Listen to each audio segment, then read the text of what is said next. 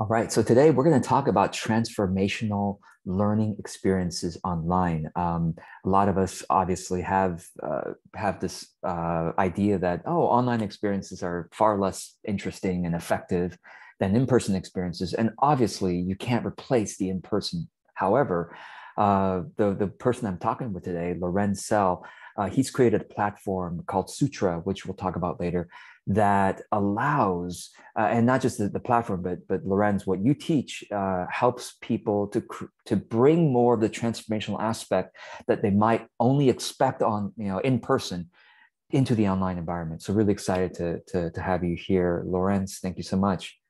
Thanks, George. It's really great to be here. Yeah. So let me just kind of like share your official bio with folks, and then we'll get into this conversation about creating transformational online learning experiences. So, Lorenz, you are the co-founder of Sutra.co.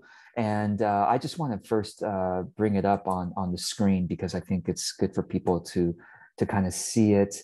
And if I could spell it correctly, I will bring it up on the screen.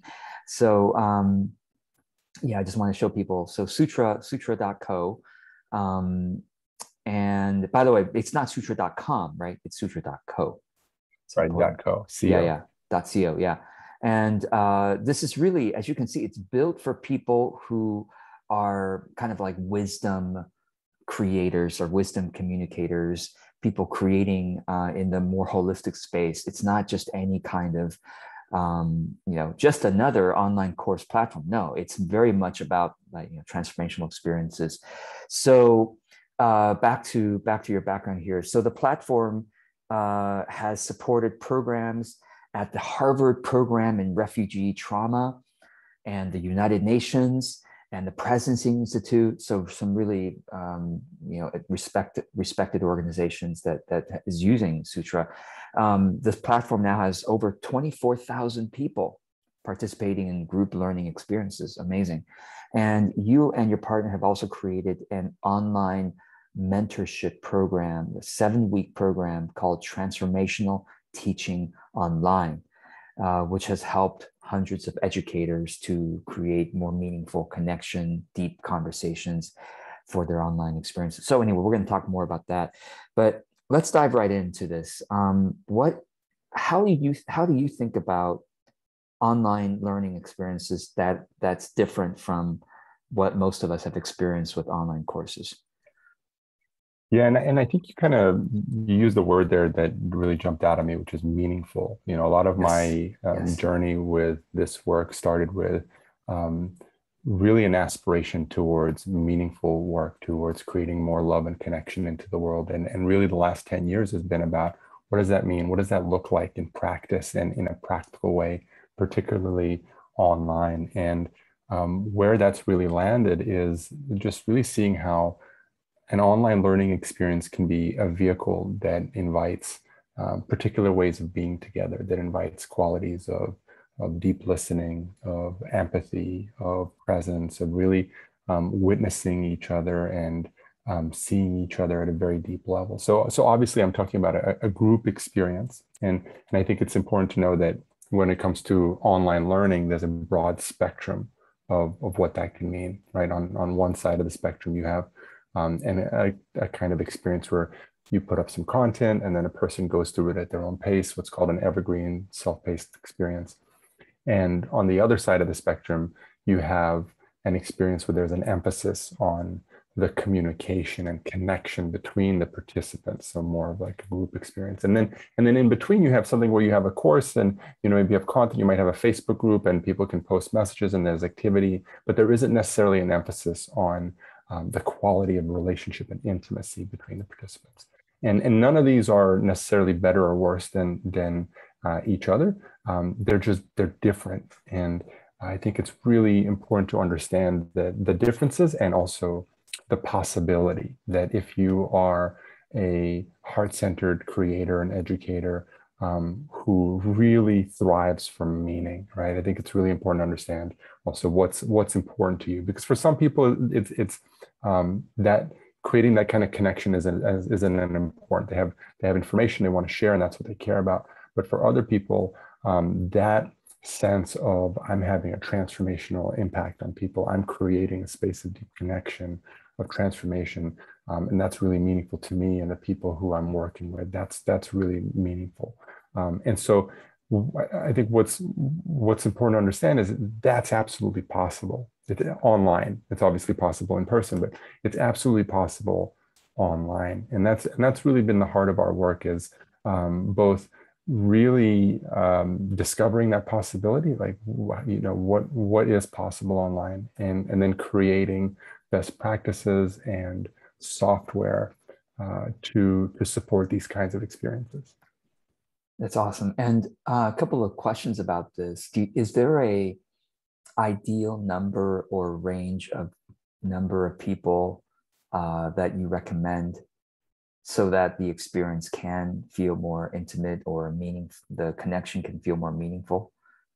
Or is there not a number if it can be? I mean, we could talk about whether there is a maximum or minimum number for a group, or maybe it doesn't really matter how large a group is, but it's about the breakout groups or the smaller groups that are formed, within the larger container. What do you think about that? Yeah, exactly. And one of the insights that we had was that meaningful connection really happens in small groups. That it's really hard to feel connected to a group of 100 people or 1,000 people, say in a Facebook group. But when you are in a group of, say, 5 to 10 people, and there's a particular structure that invites your interaction, that invites a space of deeper intimacy and sharing, then there's an opportunity for a deeper connection. But if you have a larger community, so for example, a lot of this work for me started when around 2015, I participated in a program from the Presencing Institute, which is an organization loosely affiliated with MIT. And they had 30,000 people in an offering that they had online. And they put us into groups of 5 people. And so over the course of 10 weeks, I would meet once a week with these people. And I felt it was one of the first times when I felt a very deep level of connection with strangers online. And so this really crystallized this idea for me that the way that people feel connected is through small groups. But when you're in a small group in the context of a larger group and you feel connected to that small group, you can also feel connected to that larger group. So however big your population is. And I think this is also a really key area where something like prototyping really helps, because you can start with however big a population you ultimately want to address. If your goal is connection, you can start with a small group, because you're really talking about something that's alive. Connection happens when people are authentic, when they're present, when they feel safe. So these are qualities that are alive. They're not necessarily formulaic. They're going to be different with every community, with every body of knowledge. And when you approach that as a prototype, when you're really kind of approaching it from a space of, okay, I actually don't know how to do this. And I'll just say, I've been doing this pretty much nonstop for 10 years. And I still come back all the time to, I actually don't know how to do this. But in a way that really opens up a space of curiosity and learning, and even knowing that every time I work with a group, even if it's in the community of people that I've worked with before, that group is different. That group is alive.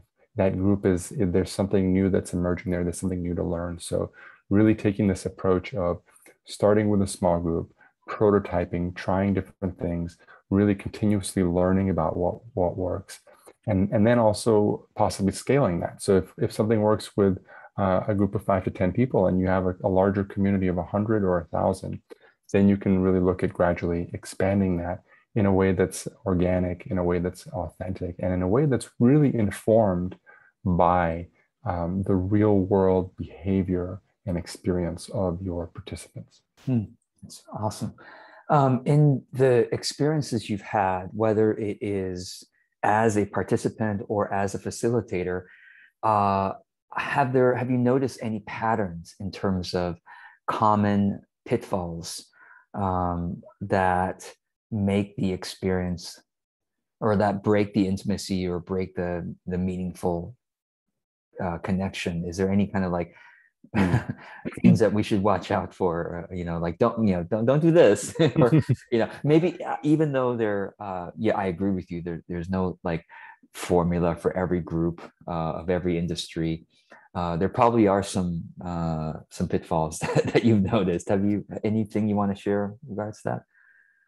Yeah, it's an interesting question as far as pitfalls. One of the challenges with doing this kind of what I call like transformational experience design is that ultimately you're creating a space that invites a deep quality of authenticity, and with that authenticity, things can come up, and sometimes that can create excuse me, a disruption in the space. Something can get activated in people, and so I think ultimately, if you are creating a transformational space online, there's a whole slew of things to be aware of in the way that the space is defined and contained. In person, you have people's undivided attention for a whole day. There's a lot less distractions. You can have a lot more control. Online, there's a lot more variables, and I think this is also where prototyping really helps you gradually begin to become aware of the different variables that can affect your experience. This is going to be different for everybody, depending on the depth that you want to take it to, depending on what's appropriate if you're working in a corporate environment versus if you're working with a group of seasoned awareness-based practitioners. Obviously, these are, there's a very broad spectrum of how people might respond to different levels of authenticity. And also in an online environment, when things come up, how that's handled, particularly right now, for example, there's a lot of work being done in the anti-racism space. And so that's a space where it's really easy to step into a very sensitive territory, to have something potentially explosive come up. And how do you respond to that? How do you handle that in an online space? There aren't necessarily clear answers for that, other than for you as the space holder to really approach everything as a learning experience, as a prototype that you continually learn from, and also invite your own authenticity in really sharing with people that you're learning, that your goal is to create a space of deep connection and authenticity. I think one of the things that I've learned is that the more clearly you can define what's ahead, the more likely you will avoid challenges. And so if you're, for example, if you're going into a sensitive topic area, just saying, we're about to go into a sensitive topic area, and so I just want to acknowledge that. Or even a simple, for example, if you're organizing an experience where you're organizing an online course where you plan to have a series of Zoom calls, being very clear on the schedule of those Zoom calls before people sign up, being very clear on the expectation of attendance, because you might have your experience and say, well, no one's showing up for my Zoom calls, or no one's doing this. So the more that expectation of participation can be made absolutely clear beforehand, the more that anything that might come up can be spoken to beforehand, the more that people really have a choice, and you kind of ask their permission along the way, the more the space becomes safer and can really sustain a deeper level of connection and interaction. Awesome. And you've spoken about this idea of prototyping several times, and I wonder if you could go into it a little bit. Like, I agree with you. As an entrepreneurially minded person, I always think that experimentation is everything. And how we learn. And we share that same mindset. So when you're prototyping a group experience, what does that really mean? Like, is it a launch? Is it a big launch? Do you, what is a big, like, is this kind of like, give us that kind of contrast between what we typically might think of as, I'm going to launch a group program versus I'm prototyping something.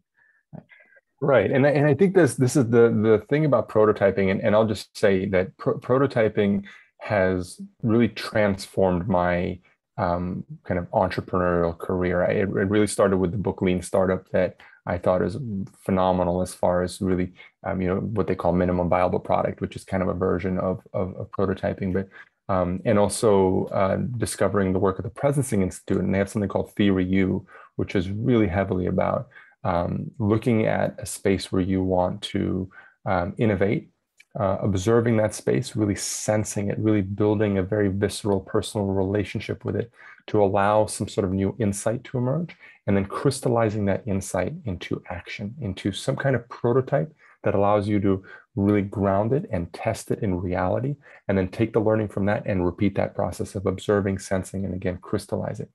And so, in that sense, prototyping can mean kind of like what you suggested. It can mean in a more marketing context where you put together a landing page or an offer and then see how many people sign up for it. But in the group sense, a prototype is really testing different approaches to how you bring the group together. So you're creating a container, you're offering people particular agreements and expectations, you're enrolling commitment. And then when it comes to this kind of transformational work, you're doing something that I call warming up the space. And this involves a particular rhythm of maybe if you're working with, say, a slightly larger group of, over 10 people, doing some breakout groups, offering people prompts, maybe some journaling, maybe some stillness, different kinds of activities. And so all of these activities, all of these things that you put into that mix to warm up that space, right? Because you put a group of people together and the default response is people are kind of quiet, people are a little they're a little guarded. It's natural. Even the most enlightened people, you put them in a room, it takes a moment to kind of thaw that ice and really warm up. And so in the work that we do when it comes to this thing called transformational experience design, it's really about how do you warm up that space? How do you create a space of vulnerability? How do you create a space of sharing and deep connection? And so the prototype is really all the different approaches to that, the different activities, the rhythm that you bring into that online in the context of what you do, right? Because that's also going to be different with, like, as I mentioned, different communities, different bodies of work. And so the prototype is really finding the particular flavor and expression that is yours, that is appropriate for your community and the people that you're working with, by working with different activities and a different rhythm and pacing, and it can be subtle just from kind of from across different Zoom calls. I like to think that there's hard metrics and there's soft metrics. There's hard metrics like I put up a landing page and this many people signed up, and I did some A/B testing and this page did better than this page. But when it comes to a transformational experience, we're really talking about softer metrics, like how did the space feel? How did the people feel? It's something you can have as a kind of a visceral experience. And in my experience over the last 10 years, that's the prototype. Is you're bringing a group together and you're sensing, okay, like I'm trying this and this is the response that I received and this is how it felt and this is how the participants felt and this is how we kind of started here as a felt sense and we ended here as a felt sense as we went through this journey. And so maybe you can't quite quantify it with hard numbers, but you can feel it. And as you get more practiced at that, you really begin to develop a sense for that. And you also teach about the gathering of the feedback, I guess, from the groups that you are prototyping. I'm like, as my students and clients know, I'm really obsessive about feedback as well. Like I'm always looking to say, how can I improve? How can this group improve? What was that like for you? What was your favorite thing? What was one thing that you could that you suggest to be different? But how do you think about getting feedback so that we can continue to improve the prototype? Yeah, I mean, exactly what you just said. And I'm similarly, such a big fan of gathering feedback in any way possible. Over the last 10 years, I mean, I don't know how many surveys and user interviews I've done, but a lot.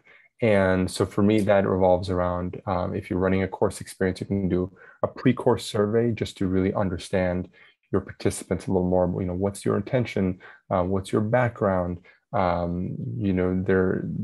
Whatever questions are going to give you information that will somehow inform you better about who exactly are the participants in your experience. And then I always do a mid-course survey, and the mid-course survey again just asks people about, for example, I'll ask, um, uh, how was your experience of the Zoom calls? And they'll have 5 options, something like transformed my experience. Um, was, I don't remember the exact things, but was really great, was okay, kind of not so good, bad.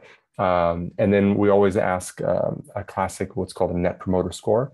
How likely are you to recommend this experience to another person, which is always such a powerful and telling response, because if a person's likely to recommend it, they're obviously satisfied with the experience.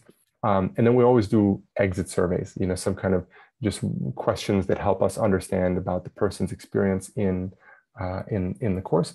I'll, especially in the earlier stages of the formation of a course, doing face-to-face interviews. Like, you can get that much into so much information from a survey, but having that conversational flow of a person says something and you kind of go off script a little bit to dive a little deeper to really understand their experience. If you're serious about creating a space that really invites this deep quality of connection, it really the trick is really getting inside the mindset of your participants about what's important to them, and some of these things they're tacit. You just kind of get a feel for them, and having conversations with your participants really helps that.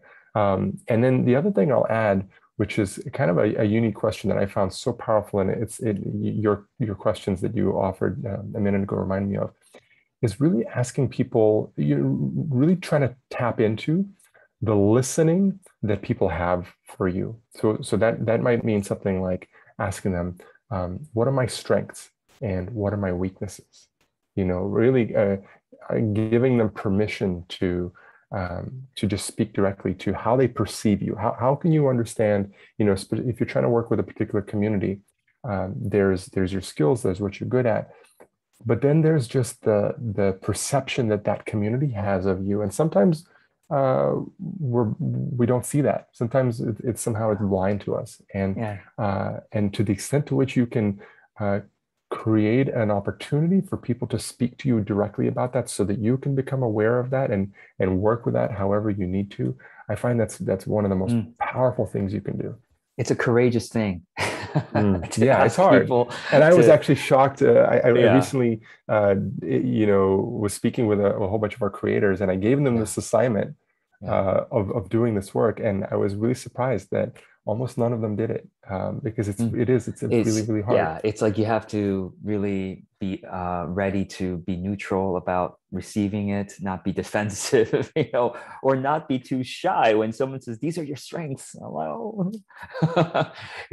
Thank you. That's very helpful to understand your thinking about the feedback gathering. So I'd love for you to say a bit more about the Transformational Teaching Online. Did I get that right? I know it's TTO, Transformational Teaching Online. Yes, which is an upcoming, and you do this on an occasional basis. So whenever people are awesome. And so I'm just going to go to the link tto.sutro.co, and I'm going to share the screen real quick just to kind of people can see it. There it is. Awesome. Transformational Teaching Online. So do you want to just talk us through what can be expected as people sign up for this? Sure, and I'll just share briefly the backstory. My wife and I, we started Sutra 5 years ago, really kind of out of this culmination of our search for, how do you create meaningful connection? How do you bring more love into the world, and how do you do this online? And so over the last 5 years, we had an opportunity to work with a lot of different organizations, a lot of different individuals, really in almost like a continuous prototype. And just before COVID hit, at the beginning of 2019, I think so. Yeah, or end of 2019. Yeah. End of 2019. Yes, exactly. We realized that we had so much. We'd learned so much, and that we'd really built this platform to be used in a particular way, and that we wanted to kind of condense everything we learned into a course to share the best practices around it. So this was the first cohort of TTO actually launched just before COVID went live, and actually halfway through is when COVID really came into the Yeah. mainstream. Yeah. And it was it was really interesting how the work that we do now with the TTO is so relevant to the possibility of and the necessity of really connecting online. Yeah. And so the TTO is really about how do you create an online space that invites deep qualities of presence, meaningful connection, deep conversation, and we take you through every aspect of creating the content, the technical setup, learning how to facilitate groups online, how to work with embodiment practices.